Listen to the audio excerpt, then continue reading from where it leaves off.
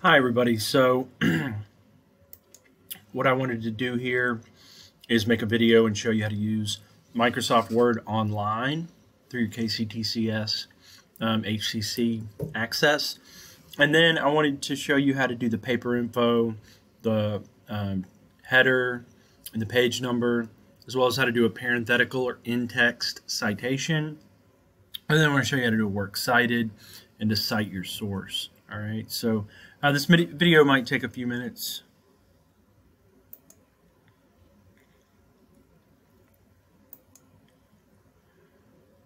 Okay, so here I go. I'm going to pull up. This is the MyPath app, the KCTCS page there, and then I go to the what's called the waffle.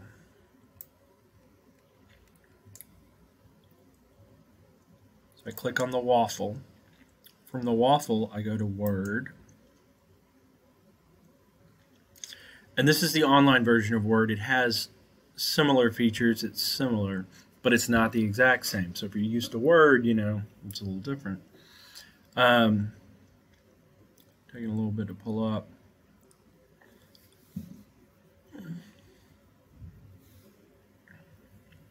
Okay, so I'm going to click on New Document.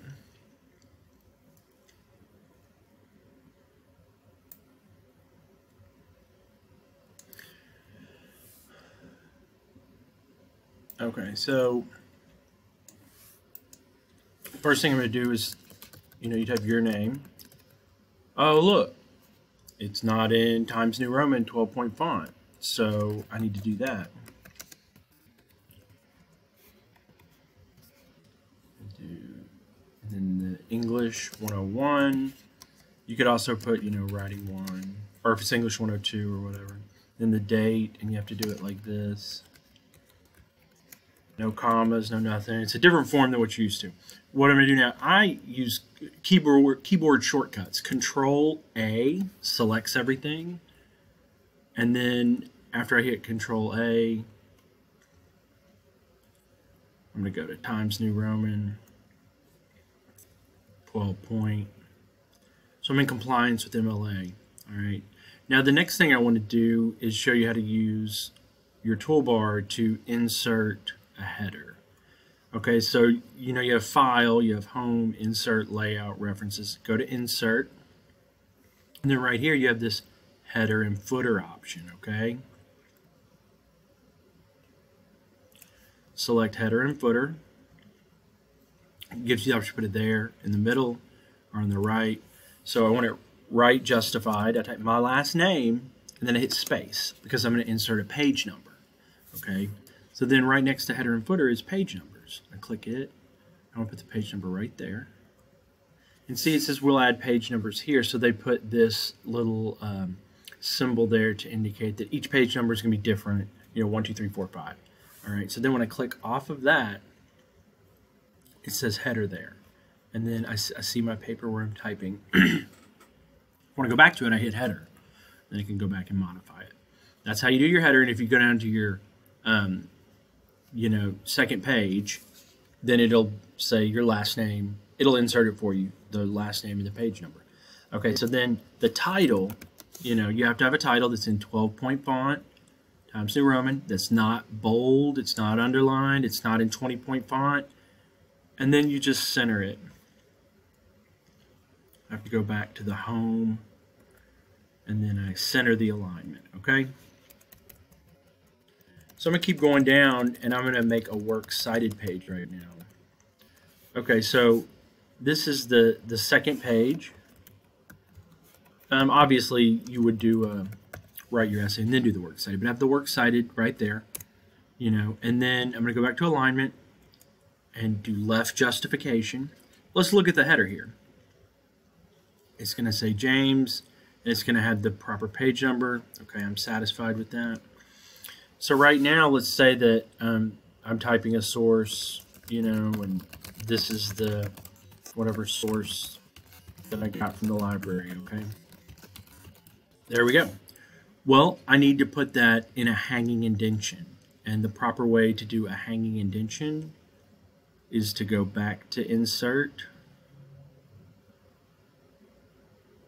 go to Layout, highlight what you want to put the hanging indention on, and then on the Layout tab from the toolbar, go to this ellipse right here, Paragraph Options, you have General, Indention, and then Spacing. Under Indention, go to Special and put Hanging. Okay, so see, then I have a hanging indention. Okay, the other thing that I'd like to show you is, let's say that you are on the library's website, right? And you know, we went through some stuff of how to use the library. I'm just gonna access it the way I normally do. So let's say you're on the library's website. You find a resource that you want to use. Now I'm in EBSCOhost. Going to EBSCOhost.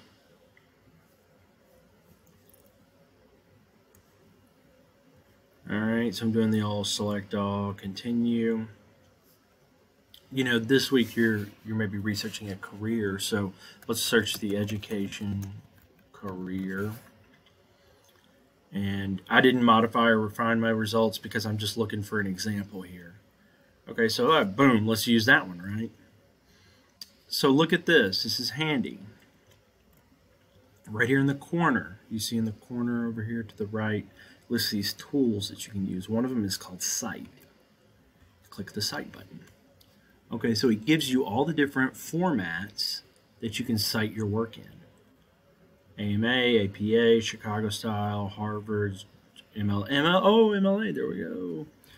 Look, I use my mouse, my cursor to copy and paste it. So I hit Control A. I'm going to go back to my Word document, and that's centered. I don't want it to be centered. So let me change that.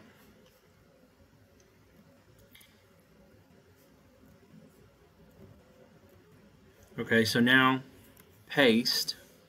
Okay, pasted it. It's a perfect citation. I didn't have to type anything. I just copied it onto my clipboard and did that, but it's not in the hanging indention. So again, just highlight it. Once you have it highlighted, go to Layout. From Layout, go to the ellipse and Paragraph Options. Under Indention, under Special, I'm going to hit Hanging Indention. There you go. So you do a works cited page very easily in MLA format. All right, so this video is really long now, 8 minutes, so I'm going to go ahead and stop.